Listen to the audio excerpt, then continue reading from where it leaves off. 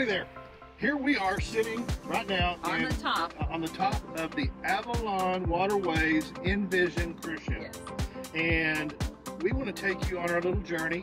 We're not going to take you on everything, but we want to take you on the journey of the cruise portion of it. Right. Yeah. And so we get to the ship. Yep. Totally blown away.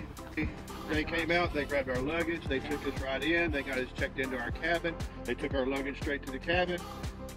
Flawless, seamless. Gosh, and we didn't have to wait for anybody or anything. This is a lot smaller than a cruise.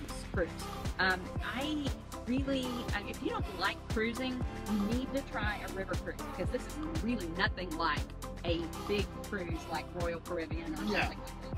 I mean, it's less than 150 people on the cruise plus the crew. There's only like 40 crew members on this boat. It's very, very cool.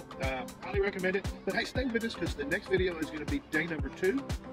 And if you want to stay in tune with this, you're going to want to subscribe to our channel. You're going to want to set your notifications because day 2 of the series of the Avalon Waterways Damn You Dream is coming next. Yeah, but we want to tell you about the rooms first. Well, they have 3 different types of cabins on the ship. Okay, they have a regular stateroom. Regular stateroom, which, you know, all of them are very similar. The regular stateroom is on the lower level of the boat, and it has high up windows, so we really don't have a view. No view whatsoever. And that's the least expensive. But you do have a window to let some sunlight in, and the room is the stateroom is smaller. I don't remember the square footage, but it's nice. It's nice. Then on the second floor, and I don't know if these are the actual numbers of the floors, but the second floor is where we were, and those are the suites, the panorama suites. Yeah. And the panorama suites are approximately 200 square foot. Right. They have a full glass wall window that opens up. 2/3 of the window opens up. It is really, really nice, and there are bars, you know, to keep you from falling out. And the way the room is situated. You have your bed that's facing those windows, yes. So you can actually lay there in bed and look at the landscape as you go down the river. Which is really cool. It is very, very cool. The rooms are nicely appointed. I mean, modern, but simple. Conveniences, really but simple. Yeah, very, very nice. I mean, you feel very comfortable. Yeah. The minute we walked on the ship, we knew that we were going to be comfortable there. It was so clean. And everybody was so friendly. And going to our stateroom, it was perfect, in perfect condition. Yes. Yeah. Now on the third level, you've got more panorama suites, right. But you also have 2 royal suites. And the royal suites are 100 square feet larger than the panorama suites. Right. There's like a little living area in there, and there's 2 televisions in that room. There's a larger bathroom. Yeah. Well, you've got a water closet. You got a water closet, which is your half, separate from the double vanity sink, double sink vanity. And larger shower. Right. It is, and there's a seat in the shower. Yeah. Also. So I'm going to tell you, you can't go wrong period. Yeah. But you definitely want to look at the panoramas, and if you can afford it, you definitely want to splurge for that royal suite because they are very nice. And like he said, there's only 2 of those on this ship. Yeah.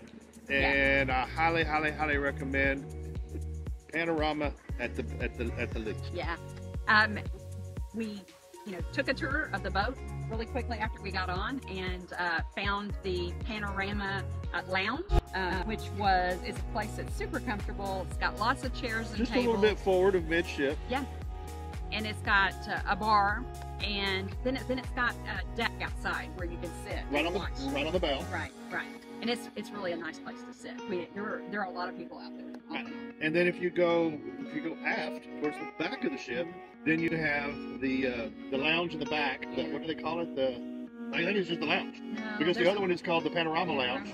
And then you got the aft lounge, whatever. We're going to call it the aft lounge. So they have a lounge back there where they have snacks and cookies and tea games and that kind of thing. And then they have an outside area if you are a smoker and need to partake in a cigarette, pipe, or cigar. That's where you're going to go. Yeah. And then if you go up onto the top of the ship, you got the sky deck. Which is where we are now. Yeah. And they actually have a jogging track around the sky deck. Right. They have a jacuzzi up here. They have these little sun areas like where we're sitting. They have checkers and backgammon, large, and there's a little putting green up here. It's really a nice area, and it's shaded. They have tarp-like things. These little sitting areas like this, it's got 4 sets of tables and chairs underneath each one, and then in between each sunshade area, they have lounge chairs where you can lay back and sun if you wish. Yeah. So this boat is pretty simple. but it's very elegant, it's very nice, and it's just the perfect amount of people.